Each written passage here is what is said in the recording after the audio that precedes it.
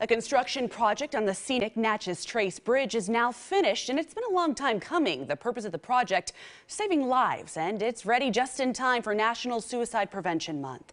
Tori Gesner joins us to explain. Tori. Alex, more than 40 people have committed suicide from the Natchez Trace Bridge since 2000. The National Park Service built a temporary barrier, a chain link fence with barbed wire on top, in hopes it'll prevent future deaths. The project took about 3 months to complete, but for years there's been a push to prevent suicides on the bridge. In 2010, the National Park Service put up signage with the suicide hotline on them. In 2019, they installed call boxes for people in crisis.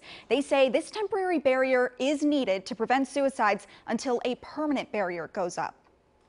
You know, one loss of life is one too many.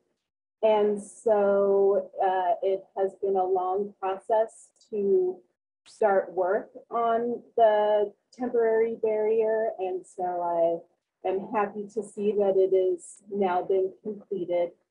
And the next stage is to select the design and start work on a permanent safety barrier. The National Park Service asked the public for design suggestions for the permanent barrier this summer. That input period has closed. The goal is to have the permanent barrier up by 2024.